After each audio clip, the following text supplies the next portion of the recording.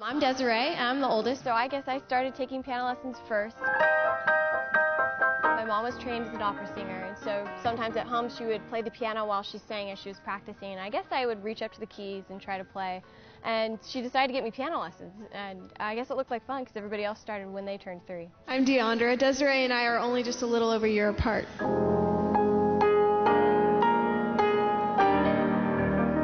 We were born in Houston and we grew up here in Utah, so home is in Alpine right now.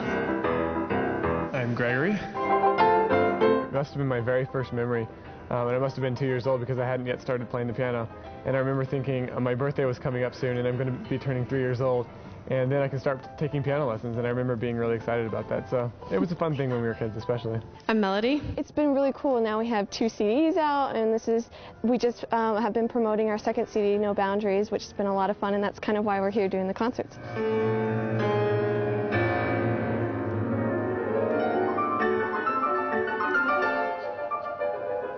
And I'm Ryan.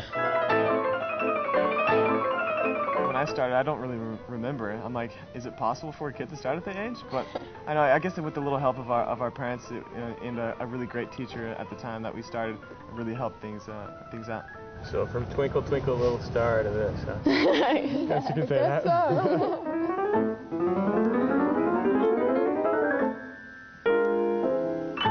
Deandra and I went to Juilliard together. She's a year younger than me, but we were kind of scared to go off to the big city alone, so she graduated a year early from high school.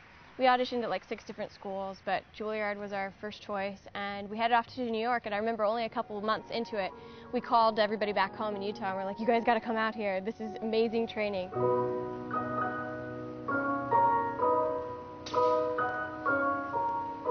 We loved being a part of such a great environment where there's so much going on all the time, and it was also really great to have the support of each other.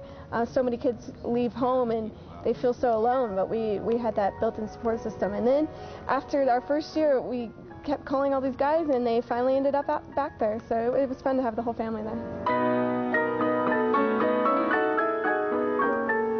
Melody and I did the exact same thing. Melody graduated a little bit early. She was, I think, 16 when she started college at Juilliard.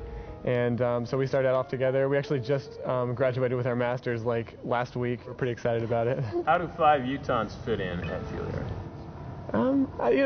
It's funny that you say that because I mean Juilliard there are so many different kinds of people. It runs the gamut.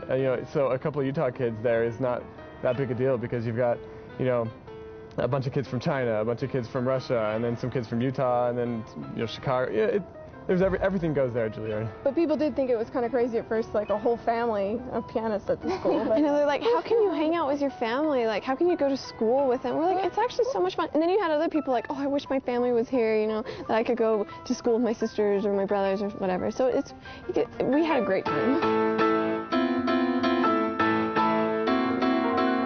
It wasn't anything that we planned, all this that has happened with us.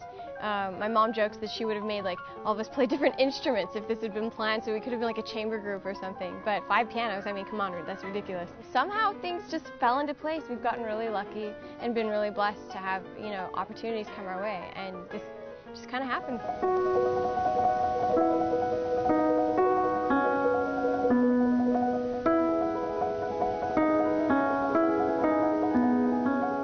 We first started out with 1 piano, my parents. It was the first thing that they bought after they got married. And as more of us came along and more of us turned that 3 years old, then we eventually had to, get more and more and more until we had 5 Steinway grands.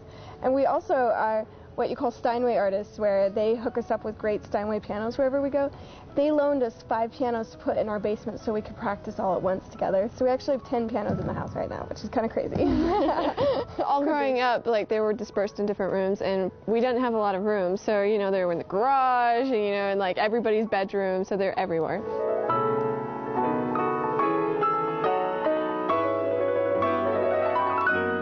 Gregory and I growing up did a lot of sports, and we played baseball, basketball, you name it. We have a lot of fun doing those. Yes, we do normal things.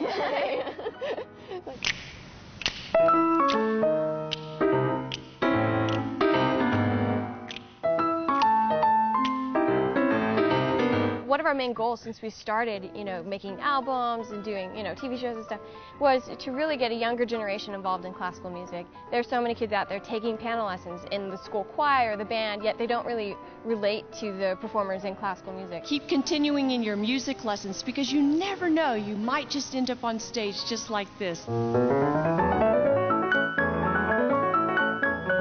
We actually just got involved with VH1 Saves the Music, and it's so great because their program aligns so much with our vision of trying to get youth involved in this music and trying to get music into the public school system. So it's been really great to be working with them. Like for instance, in Idaho, we played for a group of 4,000 college-age and families, and it was just, we walked down on stage and it was like they were screaming. We were the latest band. We were like, wow, this is crazy. Or Germany, where all these kids are flocking up after the concert, wanting our autographs. We're like, whoa, what's happening? So there's been some pretty cool experiences along the way.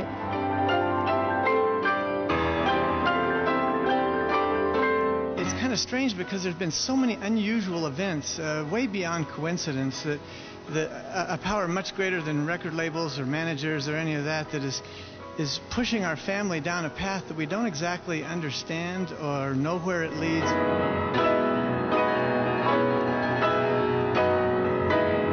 We've traveled all over the states. I think we've been to almost every state, and we are having a European tour this fall. We were there last year to promote our first album, and we're really excited to actually spend some time there and play a lot of concerts. And we've been to Tokyo, but we are also returning there for a Japanese tour, and they're planning a tour in China. We're so excited. Gregory's trying to learn Chinese. He was taking Mandarin at BYU last summer, and so we'll see how that works out.